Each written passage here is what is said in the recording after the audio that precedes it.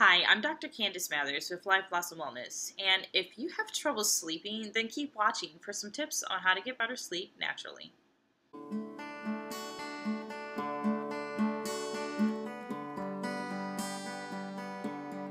Hi, I'm Dr. Candice Mathers with Life Blossom Wellness, and maybe you have trouble sleeping. Maybe this is something recent. You've had some issues with your job, or maybe you're having personal issues going on, and that stress is spilling over into your sleep time, so you're not getting the quality sleep that you're used to. Or maybe it's something that's more chronic. Maybe you've even been diagnosed with insomnia. You've been dealing with this for years. Either way, there are some really good things that you can do right now to start improving your sleep quality. But before we get into that, let's just talk about why sleep is so important in the first place. So, anyone who's gone a night without getting good sleep can tell you that sleep is essential to actually just feeling good, having a good mood. If you go even longer, maybe a week or two without getting good quality sleep, you can even start showing symptoms of fibromyalgia, pain all over the body, and even depression. In fact, the lack of sleep is linked to everything from obesity and heart disease to type 2 diabetes and, as I mentioned before, depression. So, getting good quality sleep is essential. Now, there's lots of different reasons why you can have insomnia. They range from lifestyle reasons to genetics. There are genes associated with lack of sleep, and there's even something that's called fatal familial insomnia. And that's actually a prion or a prion disease with misshapen proteins. But we're not talking about anything that's that severe. We're talking about your run-of-the-mill insomnia, which doesn't feel like run-of-the-mill, especially if you're experiencing it. So, what can you do right now to start getting better quality sleep? The first thing I want to talk about is sleep hygiene. As a naturopathic physician, there are lots of supplements that I can recommend for you to get a good night's sleep. But if we're not getting to the root cause of why you're not sleeping, then those supplements aren't going to be beneficial for you in the long term. So what do I recommend first? Making sure you have good sleep hygiene. Making sure that you have a bedtime routine. Making sure that the room you sleep in is dark and cool. Maybe if it's noisy outside, you live in a city, you live next to a train station, you have some white noise to drown out the constant chatter of the outside world. If you don't have this space, it's going to be hard for you to get to sleep. It's especially hard for shift workers. So I always recommend for shift workers, you get the light blocking curtains and even masks that you put over your eyes to simulate being in a dark room, because melatonin, a hormone secreted by the pineal gland in the brain, is actually responsible for our circadian rhythm, or our daily rhythm in life, our sleep wake cycle. And melatonin is secreted optimally when it's dark. So you need to make sure you're getting that melatonin secretion, and you need dark to do that.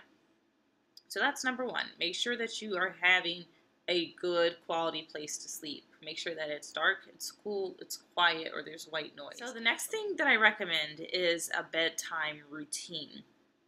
If you have children or you had children, then you know how you get a child ready for bed. You start with their bath and then a story, and then tucking in kisses goodnight, and eventually having them go to sleep. Well, this is actually done to prepare them for bed. And you should do the same for yourself. Now, I'm not saying it has to be the same exact thing with the bath and the story and then tucking yourself in. I'm not saying that it has to be that rigid. But a bedtime routine will start to trigger your brain and tell your brain and your body that, hey, it's time to go to sleep, especially if you're doing this regularly. So I do recommend having a nice warm shower, or even a bath if you can do that. If you can't do a bath, then just do a nice foot soak and try and relax. A lot of us like to have a glass of wine before bed, but alcohol can contribute to insomnia over the long run, so I don't recommend that. I recommend just a nice warm cup of water and a nice warm shower, and something nice and cozy, especially if it's cool outside, like a nice cozy robe to snuggle into, and just to make yourself feel a little bit pampered and relaxed. Try to get into the habit of being mindful about putting away all the stresses of the day.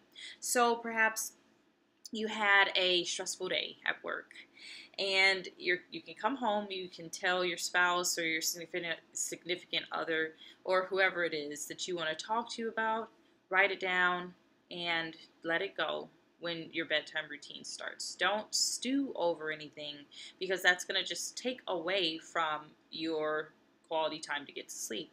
So, something stressful happened, write it down before bed and tear it up, throw it in the trash, burn it, however you want to get rid of it.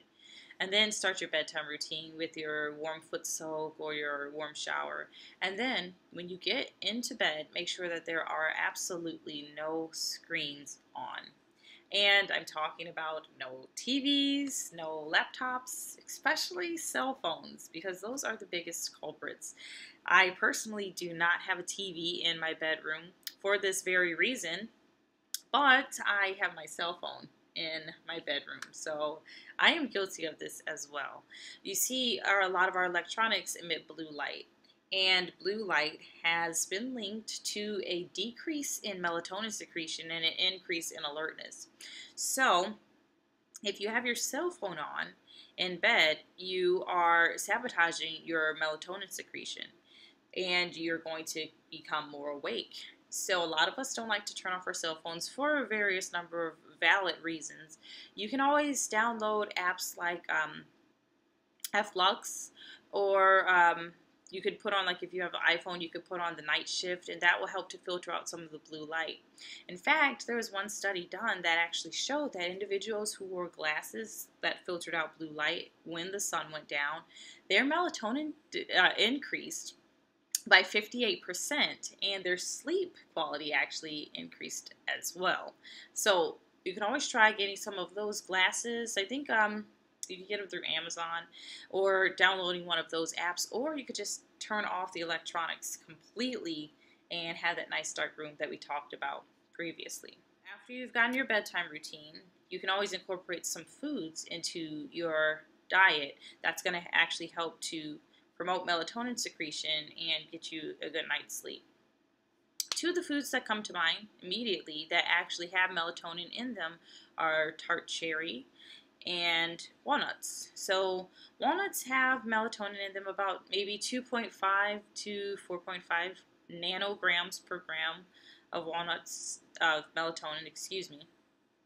And then tart cherry juice. Tart cherry juice is actually used in chronic pain and inflammatory situations. So if you're not sleeping due to pain, especially pain of osteoarthritis or degenerative joint disease, then tart cherry juice is actually very beneficial. Take it right before bed, or maybe half an hour before bed. You can also start eating more germinated brown rice. So germinated brown rice has something called gamma aminobutyric acid, or GABA, in it.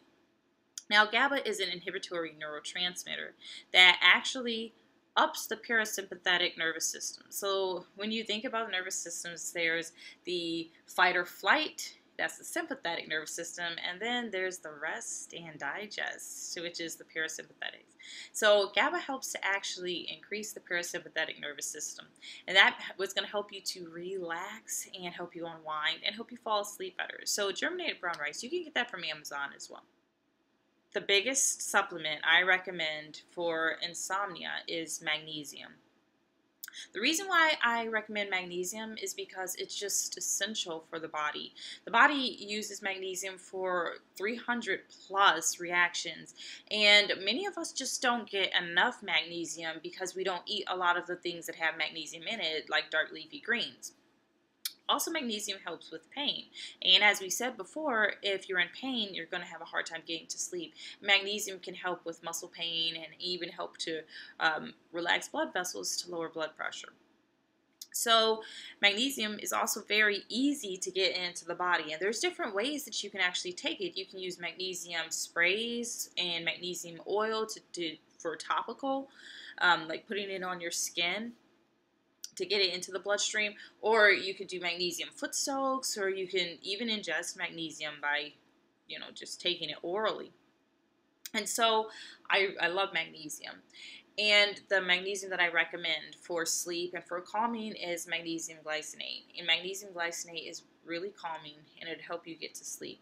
Now, be careful of taking too much magnesium, because you can have increased bowel movements and loose bowels if you take too much. But usually with magnesium glycinate, that doesn't happen very often, because it's very well absorbed and very well tolerated by the body.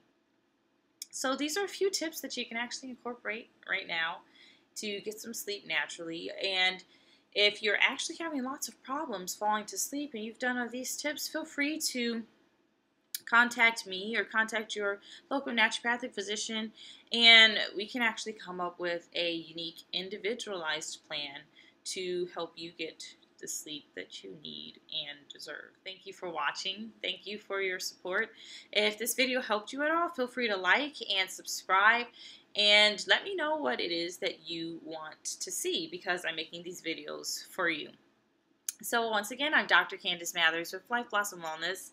Make sure to let your health bloom with Life Blossom Wellness. Until next time.